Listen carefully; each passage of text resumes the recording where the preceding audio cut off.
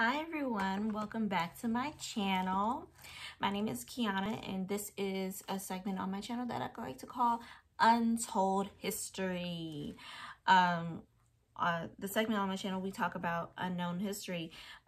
Last video we talked about the Red Summer of 1919. This video we will be talking about a little person that is unknown, who is known, if you search her up, she's known as the mother of California's civil rights, and arguably she is the first self-made Black female millionaire.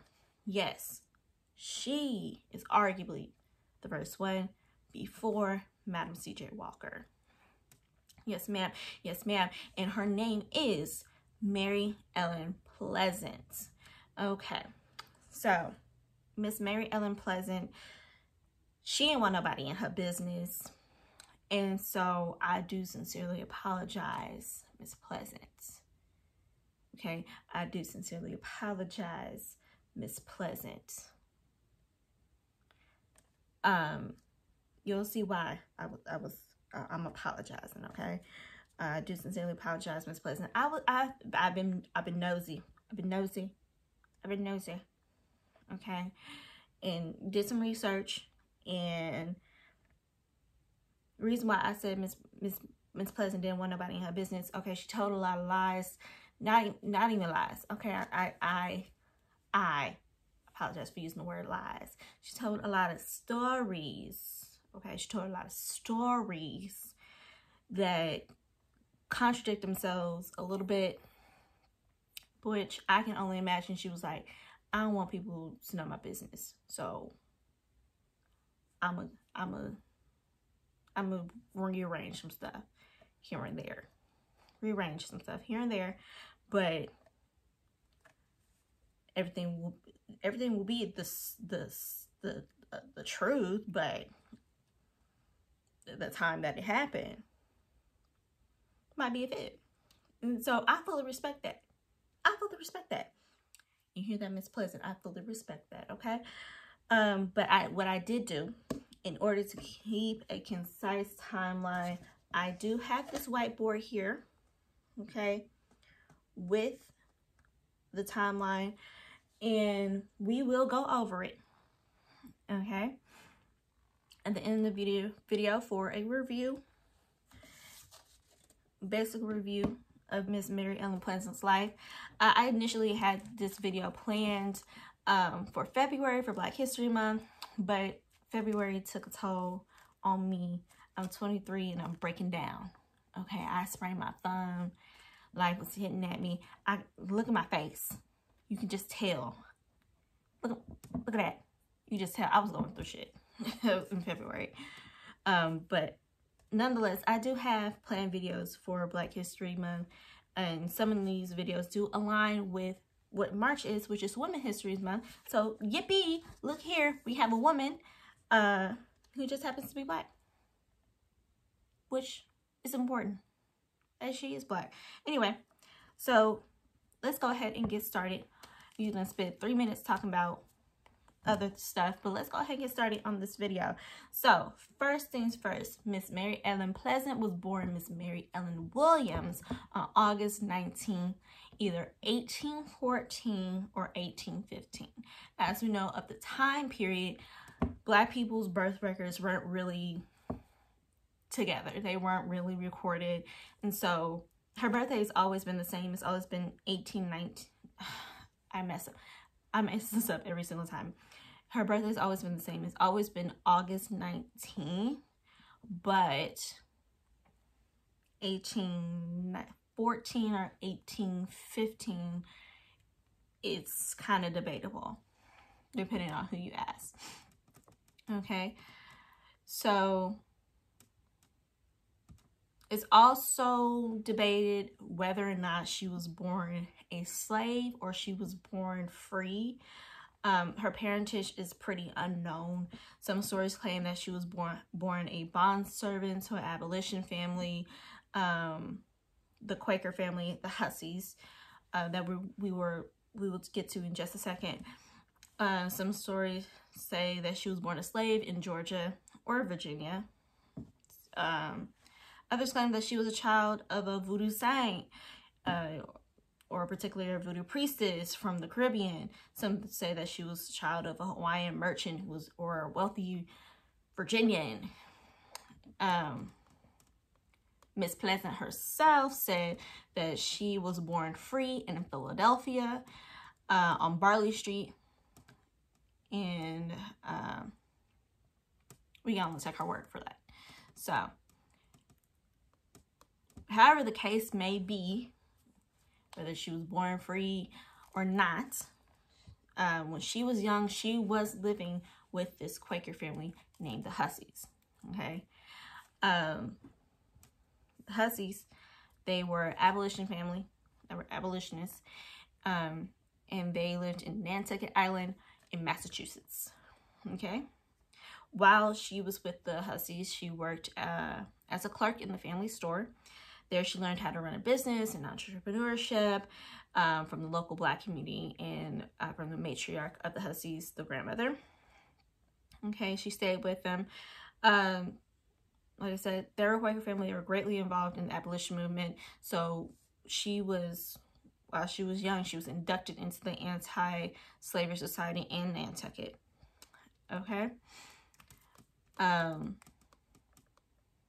But we do know around the 1840s, she did become a tailor's assistant in Boston, where it is speculated she may have met her first husband there. Not quite sure, but around 1840, she did meet and marry her first husband, James Smith. Okay. And Mr. Smith, he was a wealthy mulatto, contractor, abolitionist, and merchant from Cuba. If you do not know what a mulatto is, mulatto was what people called people that were mixed race. So you're Black and you're white, you were called a mulatto. So yes, Mr. Smith, he was a mulatto. So then they married, and now Miss Mary Ellen Williams is now Miss Mary Ellen Smith. Okay, and together they became involved in the Boston abolition movement and worked the Underground Railroad. Okay, while they were working on the Underground Railroad, you know, they helped enslaved people escape north and eventually moved into Nova Scotia in Canada. We think around the time Mr. Smith, he died in 1844, but some reports will say that he may have died in 1848. It's not quite clear, because we're just going to say, we're just going to take Miss Pleasant's account of events, that he died around 1844, and she married her second husband around 1848. Okay? And we do know there is a birth record, though, of 1845 of her having a daughter named Elizabeth Lizzie J. Smith.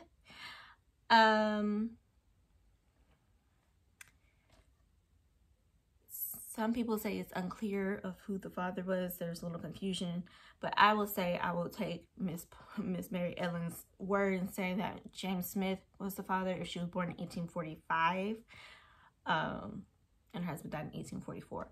Now, her daughter does not appear in much of her story.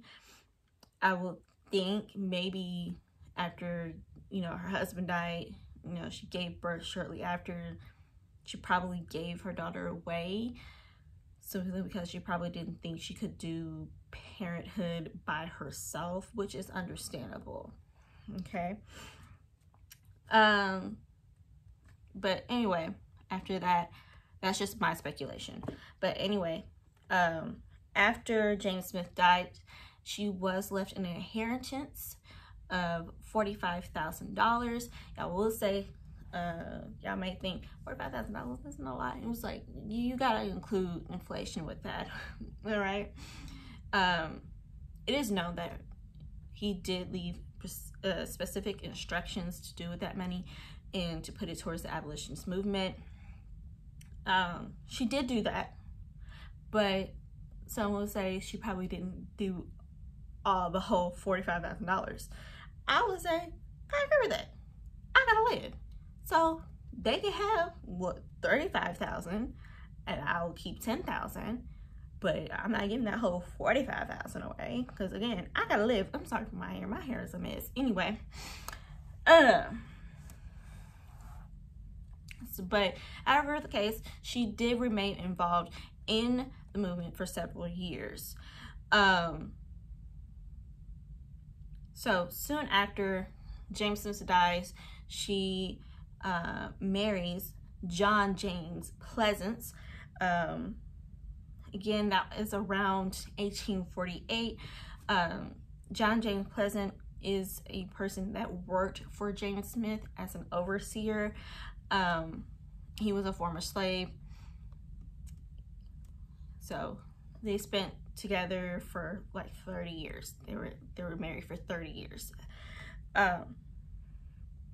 Now, while she is involved in the Underground Railroad, helping people escape north into Canada and things like that, she did become a hunted slave rescuer with increased attention, particularly in New Orleans.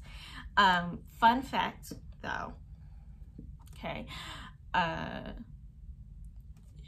Mary Ellen Pleasant and Madame Marie Laveau, they did, the Voodoo Queen, yes, the Voodoo Queen of New Orleans, they did know each other, okay? They were really good friends.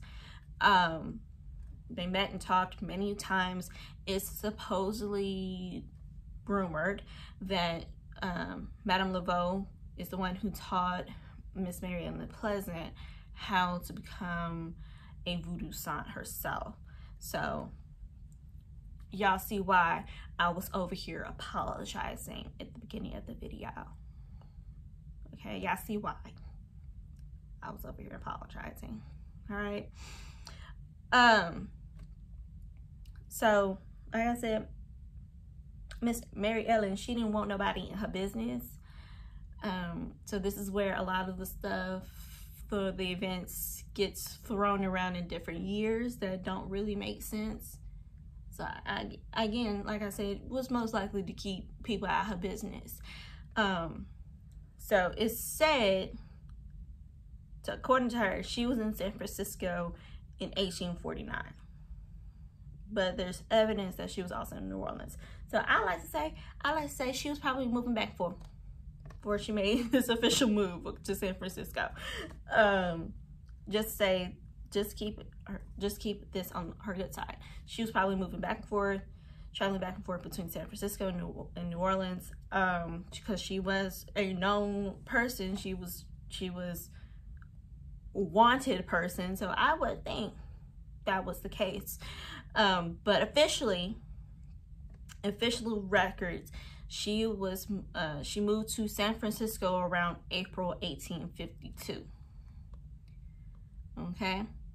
While she was in San Francisco, she worked as a cook, a housekeeper, and she invested her earnings from these jobs into stock and money markets.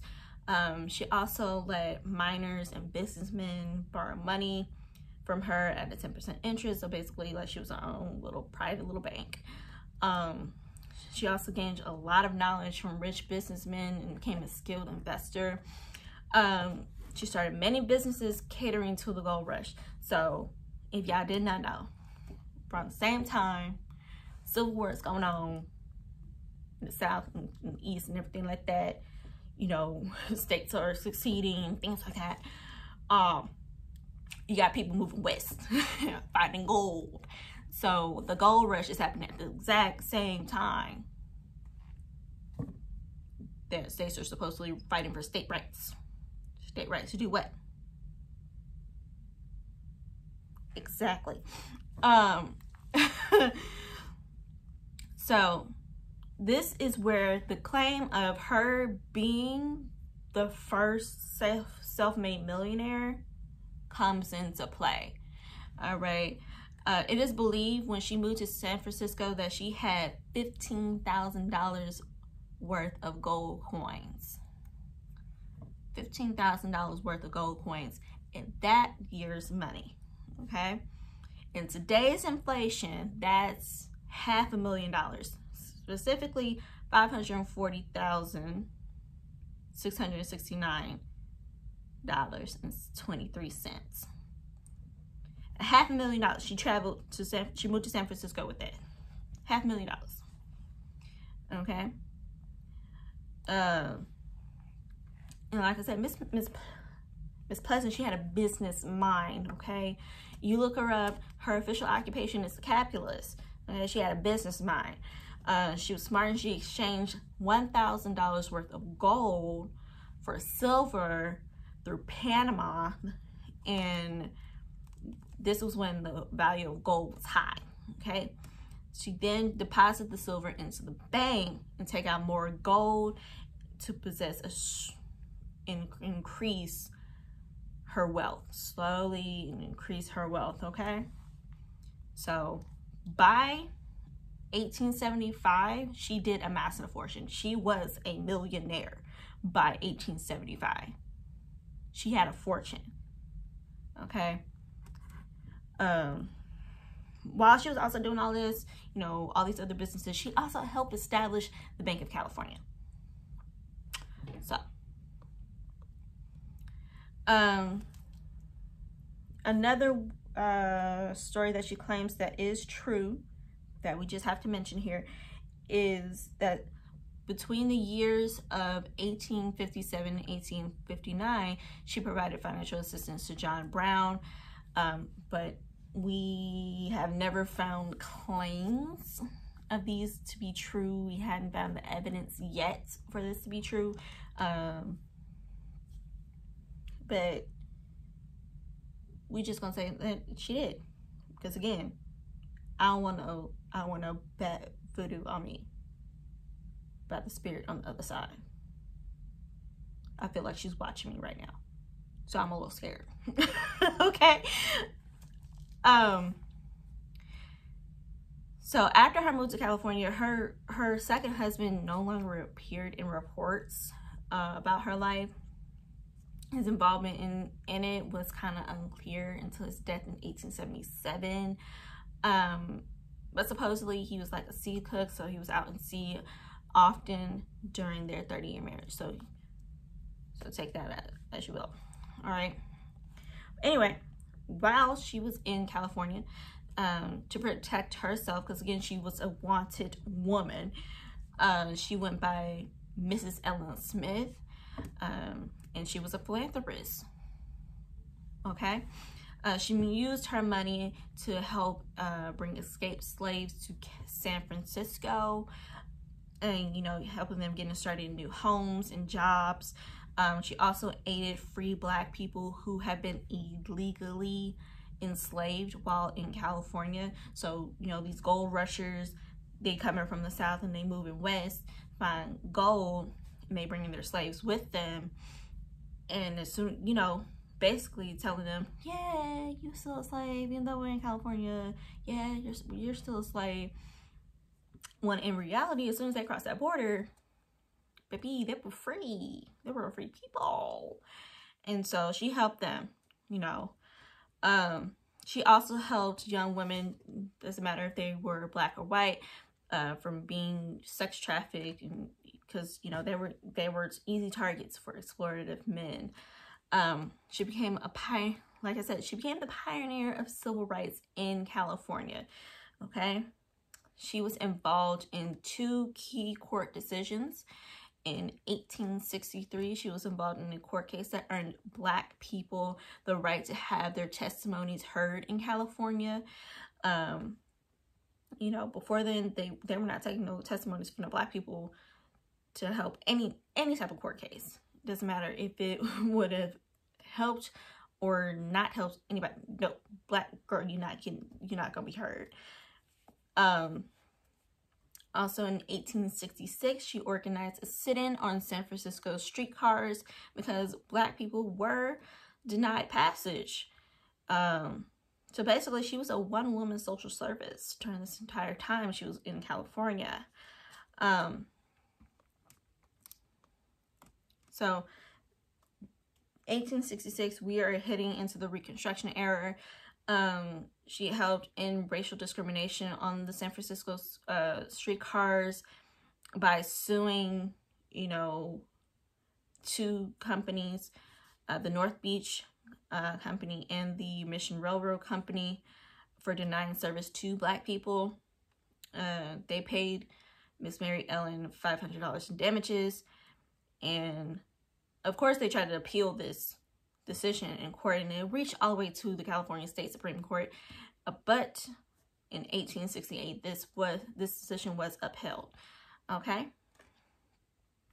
Now, a woman like Mary Ellen Pleasant, a badass woman that helps just about anyone that would need her help, during this time, it just wouldn't be met without scandal. Okay, you have to expect some type of scandal, and some of these rumors, these are just rumors, okay? Some of these rumors include that her boarding houses were fronts for whorehouses. That she was a madame selling these girls out of her boarding houses. But her life really became ingrained in scandal after becoming officially known as a housekeeper for Thomas Bell and his wife, Teresa. Okay.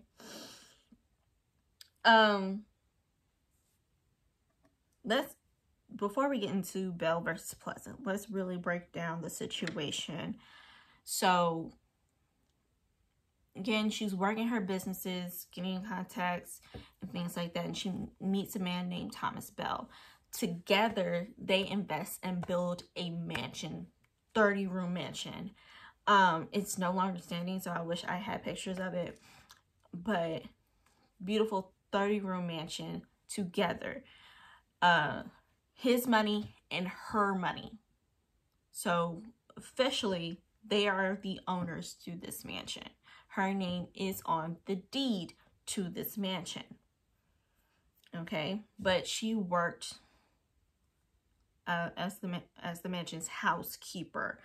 I would say more like a house manager than a housekeeper, but her title was housekeeper. So when she moved into the mansion, there were rumors that she was Belle's mistress because her duties exceeded the typical jobs of a housekeeper, like her name being on the deed, and she kept up with the house's finances and things like that. It was like, people were like, housekeeper? Is that what a housekeeper do? So, of course, so, like, that's what I say, like, she was more like a house manager than a keeper, right? It was also, so, these rumors were going around, like, newspapers. They were printing that she stole money and used the money to help Black people, or, you know, used it for her own personal gain, when reality, she ain't steal no money. She never stole money. All of the money that she had was hers, that she earned herself. And of course, nobody could really, you know, understand that a Black woman could gain so much fortune. But yes. Then it got a little bit worse, because Thomas Bell, he died. And he didn't just die like a typical death. Like, he fell from an upper floor window of the mansion. So, of course, now people are accusing her of murder. Now people are accusing her of murder. They're thinking, oh, she did it for the money. She did it for the money. She did it for the money. But then, you know, when his will was read and she wasn't left any money, they're like, oh, okay, well, I guess she didn't have a reason to murder him after that, so I guess she didn't do it. I was like, yeah, duh, she didn't do it. It's like, now, these rumors these rumors were revamped though.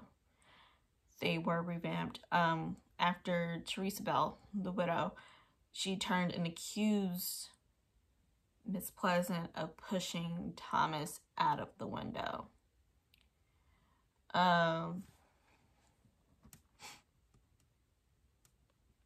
So she accused Mary Ellen of pushing Thomas out of the window and also stealing money, and this is her claim to the reason why she stole this money. So again, like I said, Thomas and Mary Ellen, they compiled money and built the Bell Pleasant mansion, and Miss Mary Ellen Pleasant, she was primarily in charge of the finances. Like I said, she was basically the house manager, okay? But whenever Teresa Bell wanted to make a purchase, she had to go to Mary Ellen and ask her for money, and she would consider it. She would consider the purchase. I'm sorry of that break. Reading my notes here. She would consider the purchase, and if it seemed excessive, Mary Ellen was like, "Nah, I'm not giving you the money for that." So Teresa, she was like, "Oh, I'm gonna go to Thomas about it," and she bring it up to Thomas, and then the decision will be basically in his hands. So after Thomas's death happened, Teresa was left, mentally and emotionally unstable, and so she was making claims left and right. She was like, Mary Ellen has been manipulating and stealing from Thomas, and she murdered him. Okay, this eventually does go to court, but they were unable to find any proof of any of these claims that Teresa Bell was making. Because again, Mary Ellen Pleasant was rich on her own, and like her name was on the deed because she bought the house herself. And so they couldn't prove the accusations of that she murdered Thomas Bell or that she stole money. But what they could, so they couldn't really find the evidence of that, because again, the Bell Pleasant fortune, after building this house and putting all this money together, it was kind of hard to separate it. So, but they could prove that Mary did pay for the mansion's construction herself. Like, she built the house. It is her house. Her name is on the deed. And they could prove that. So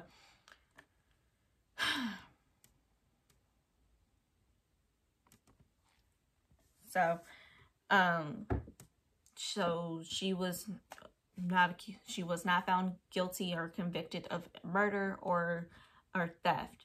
But even though she was, accused of it, and with these accusations, especially that was coming from the widow, it did tarnish her reputation throughout, the city. But I really don't think that truly hindered anything going forward, truly, because you will see how they make up for it.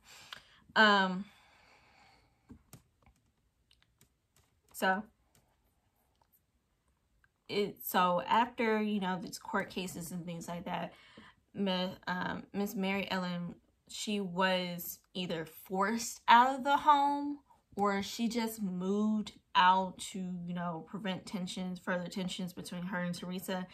But she was 85 years old when she did leave the mansion, when she did leave her home. But despite the property being hers, she did move into a 6-bedroom apartment on Webster Street. And the Bell kids, Thomas and Teresa's kids, they did come and visit her often. They were very friendly with her. They called her auntie, actually. So But so she moved into the 6-bedroom apartment. She lived there for quite a time until she could no longer live by herself. Because of all these legal entanglements and having to go back to court, you know, prove her case and things like that, by 1899, Mary Ellen Pleasant, she did have to claim bankruptcy. But even after, you know, she claimed bankruptcy and then a couple of years later she did die, discussion involving the Bell estate never ceased. It continued to be rumors and talked about for years after, even after the settlements, that she was not guilty of anything. They still talked about it. Now, Miss Mary Ellen Pleasant, she did become seriously ill. She did become seriously ill towards the end of her life. Despite the scandals, like I said, she was showered with get well cards and acknowledged for her charity throughout San Francisco.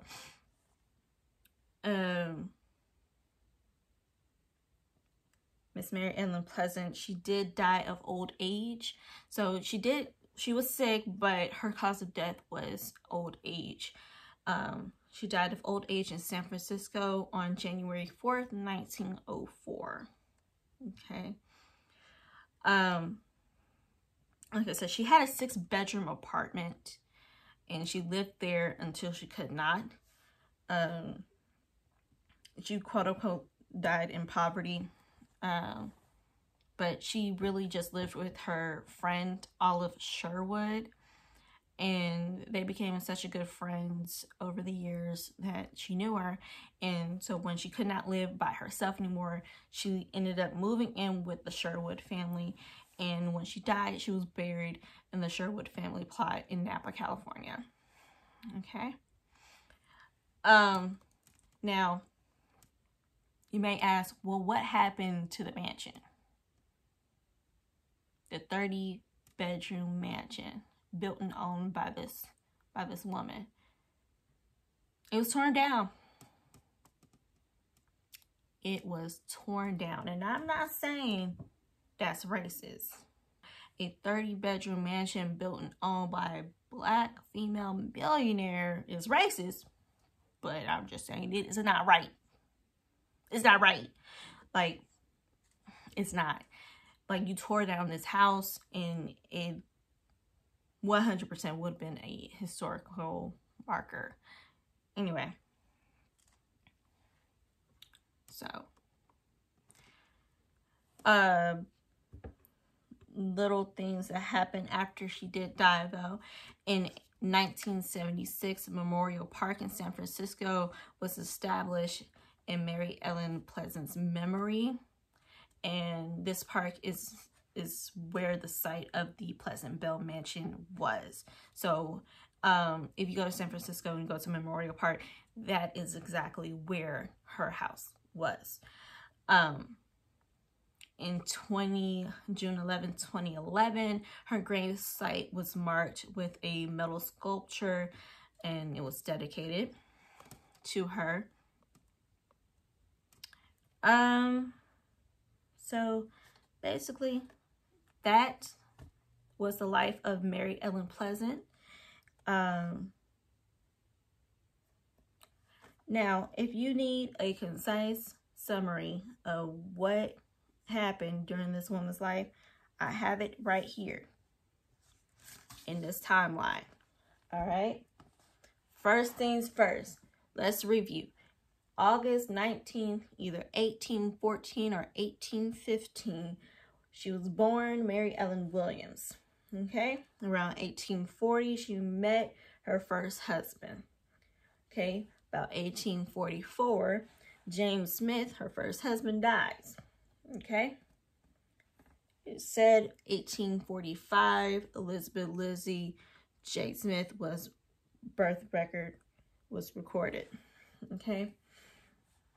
About 1848, though, I almost fell. 1848, though, she marries her second husband. Okay. We're just going to say in 1852, it was an official move to San Francisco. Okay. 1863, a court case for Black testimonies was done. In 1866, the streetcar sit-in was done. 1868, the Supreme Court upholds the decision of Mary Ellen being in the right of the lawsuit. Okay. By 1875, her fortune was amassed. Okay. She was officially declared rich. Okay. By 1877, her second husband, John, he dies. Okay. Oh, I forgot to say, 1857 to 1859, supposedly she gave money to John Brown. Okay. Now, in 1899, she did declare bankruptcy. 1904, she did pass away, January 4th, 1904. In 1976, Memorial Park was dedicated to her by the African American Historical and Cultural Society. And then in 2011, the sculpture was dedicated in March on her gravesite. So that was the concise life of Miss Mary Ellen Pleasant. Again, arguably the first Black female self-made millionaire. You tell me whether or not she was. I say she was. Because again, if we're gonna go back, we're gonna go back here. Talk about this inflation rates, all right? Just real quick. Okay. The inflation rate of the dollar between 1850 and 2022 was about 2.11%, leading to its price increase of $3,504 and $3,504.46%.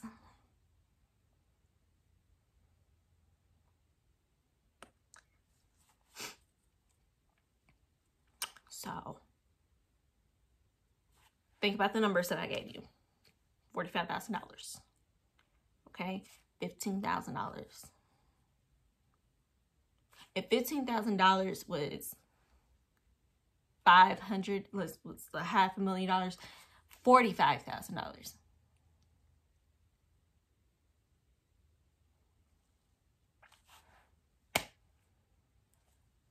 $45,000 in 1844 when her first husband died. She was a millionaire then. To be quite honest, she was a millionaire then. In 1844 when he died. She had the money then, but it was officially calculated in 1875 to actually be declared like a fortune was there. It was amassed there. It was calculated in 1875, but she had money. She had money back then in 1844 when that first husband died. So again, you tell me. I say she was. Next video is coming soon. You probably will be seeing this exact same shirt in the next video. Don't judge me because I'm recording these back to back. But until next time, y'all have a great rest of your day.